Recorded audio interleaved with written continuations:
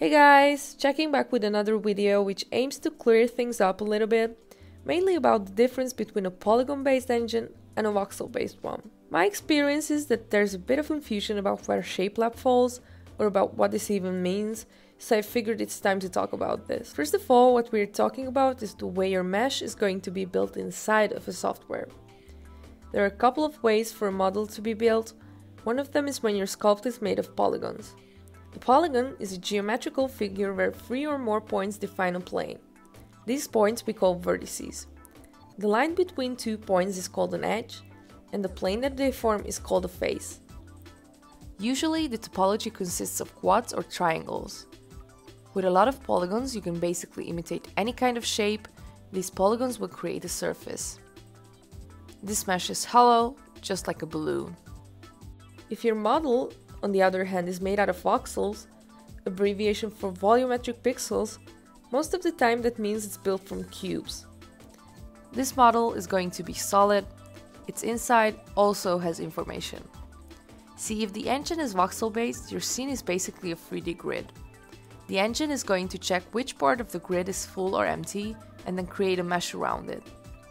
This mesh is displayed by polygons, but this polygonal mesh is recalculated every time you add something. Thing is, both systems are good depending on the situation. A voxel engine can easily add or subtract matter, whereas a polygon-based mesh can handle more detail. The reason for that is if you wanted to create a highly detailed voxel model, you would have to increase the resolution of your whole scene, as this solution uses a preset grid. With a polygon-based solution, you can create detail locally, as the finer parts can have denser topology. Again, this mesh is hollow, while voxel mesh has information inside as well, so if you increase resolution, you increase the amount of information inside as well.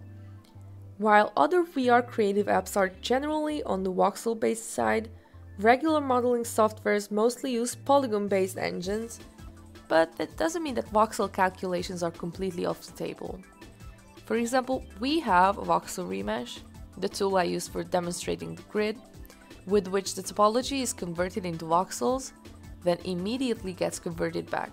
This is not only for creating an even topology, but it also cancels out unnecessary intersection, or it's a fast and all-around great solution for merging. Just a quick demo about how powerful Shapelab is due to being polygon-based. See this room I'm sculpting? Check this out. You can see that this room is in process, but really, it's surrounded by this. So hope all of this makes sense to you guys. If you got any questions, join our Discord server now. We're always happy to help. For more helpful videos, you can subscribe to our YouTube channel, and see you guys in the next one.